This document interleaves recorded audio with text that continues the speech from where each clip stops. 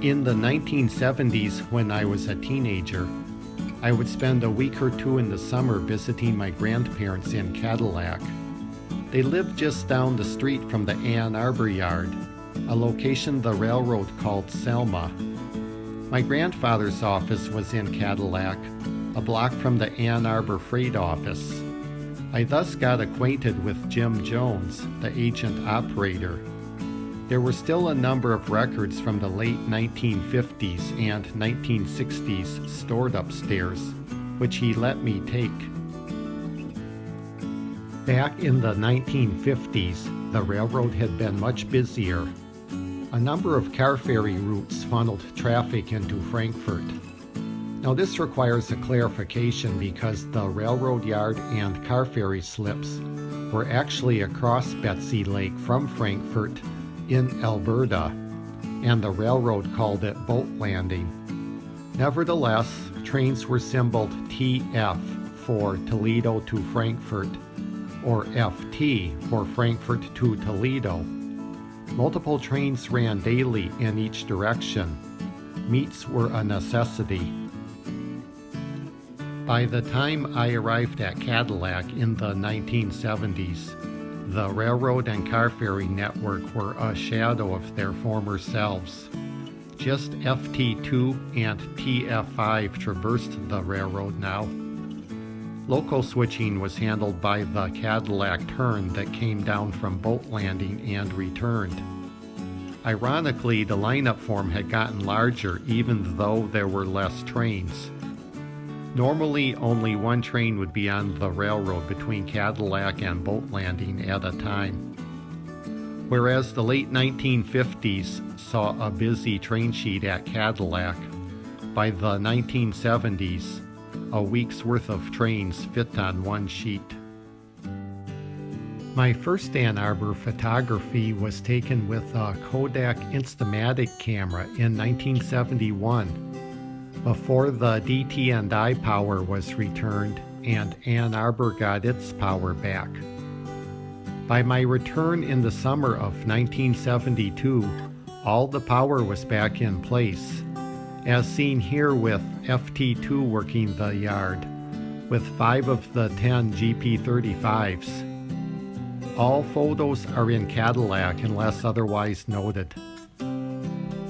The general operating pattern during the 1970s was TF5 came through Cadillac in the morning. After his arrival at boat landing, FT2 would depart, coming through Cadillac in the afternoon. After TF5's crew was rested, a Cadillac turn was run from boat landing down to Cadillac to do local switching. In the early 1970s, Engine 21 was his normal power. He generally arrived in the evening. He then ran back to boat landing and tied up. Once rested, and after TF5 had arrived, they would take FT2 home. The road crews were based out of Owasso. Returning to Cadillac each summer, there were noticeable variations. In the mid-1970s, a GP35 replaced number 21 on the Cadillac turn. Some years FT2 did not run daily. If it was a day FT2 did not run, the Cadillac turn could bring the traffic to Cadillac and set it out to await pickup by the next FT2. Eastward trains out of boat landing encountered several grades of around 1% en route to Cadillac. Doing this prevented heavy trains out of boat landing.